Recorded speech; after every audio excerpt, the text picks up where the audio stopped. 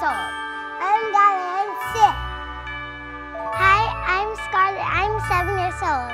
And we are Team Kramer! Jasper! Yeah, we all like Jasper. I like the part where Jasper and Klaus gave the boat to Sonny and he realized that Sonny was so happy. My favorite part is when the sleigh was falling down. And when the kids saw it, he thought it was flying, but it's actually falling down. My favorite part of the movie is when the kids were sending Jasper letters.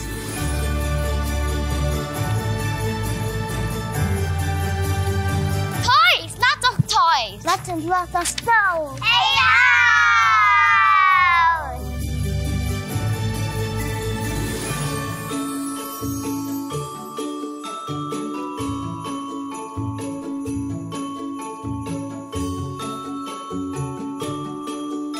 Hello po. Letter po. It says, Dear Santa, can you please give the shelter dog some food and toys? I would like for them to be happy. Love, Bug. Oh, cute naman! Hi! Did you write this letter? Yes. When the Klaus crew first approached us, surprised, we were also very happy because, we're a non-profit organization. We're a rehabilitation home for retired working dogs from the Philippine Army. So we're very much dependent on the generosity of others. And really what's more heartwarming is there's an 8-year-old who actually wished for it. Dynasty, thank you so much for our new obstacle course. Chica's so excited. I hope these dogs are going to love the toys. It feels good to give because every Christmas I get lots of toys. This time, I want to share all my happiness to the dogs.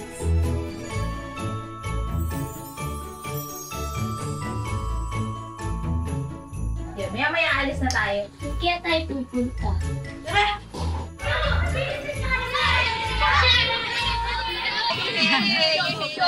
Excited! Yeah, super excited!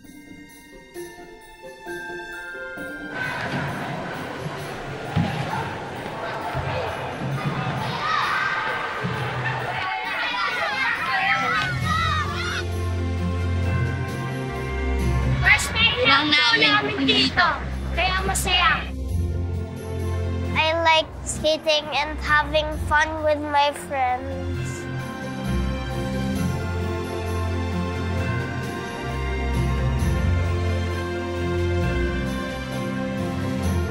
Thank you!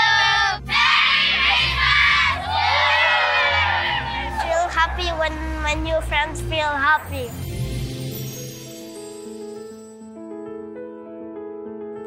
We need your help, Yaya Joy! We have a surprise for you!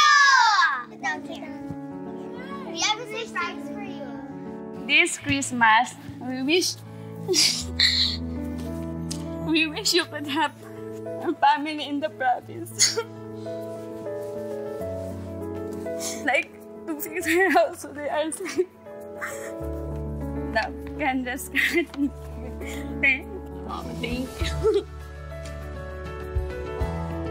Sa pinabi ko, Lola ni Joy. Mahigit ng 20 taon na rin bahay na rin. Madalas ay nagiging problema ko ang kakulangan sa aming bahay. Pagka nabaha din yan, inapasok ang tubig din eh. Bago tulo ang pambubong. Nay, meron kami magandang balita sa'yo. Sa tulong ng Team Kramer, kasama po ng Netflix, ipapagawa na po natin yung bahay ninyo. Salamat sa inyo.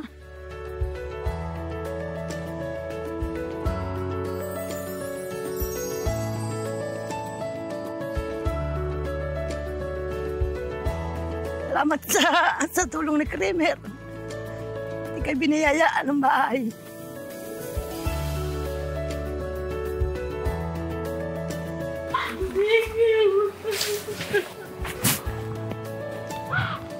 Hindi na ako mangangamba kung umuulan, ganun.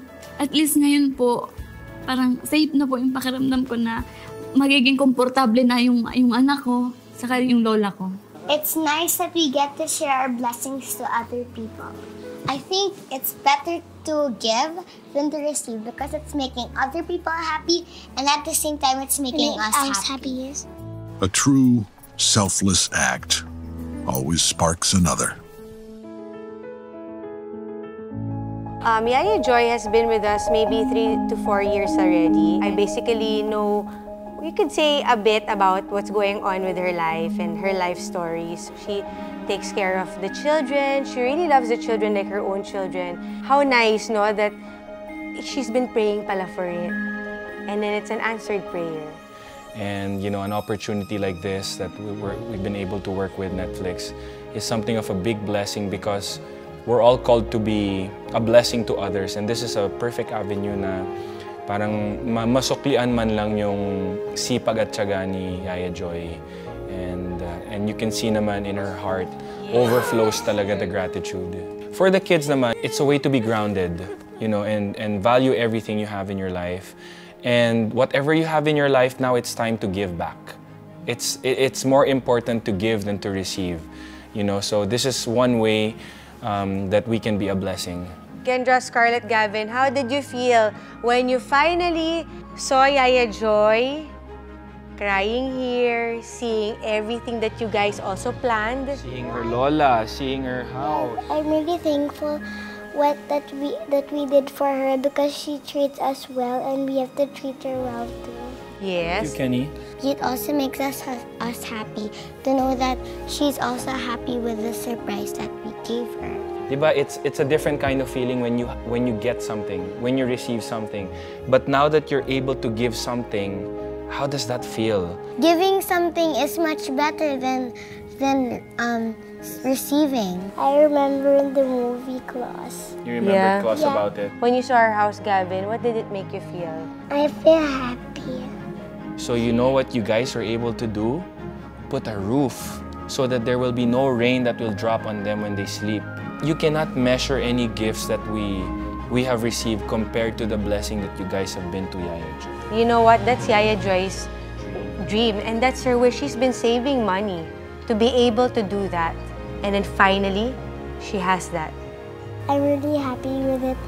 And it's kind of like receiving, but you're giving it. I feel happy for her. Oh, so you've been given something, the gift of that happiness that you received because you imparted something to Yaya Joy. That's very nice, baby.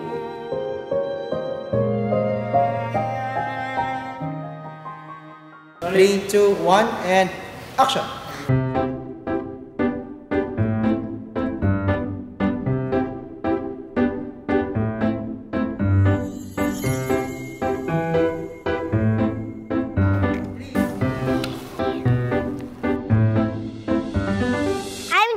I'm 6. I like...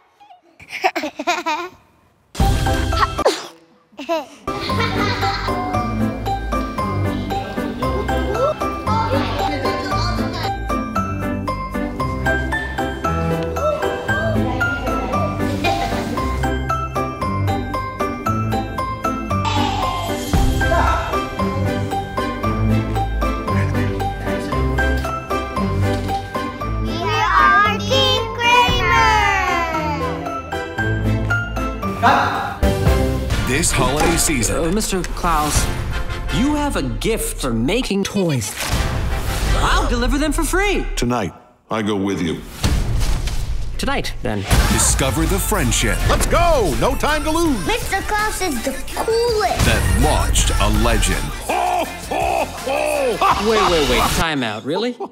That's how you laugh? Klaus.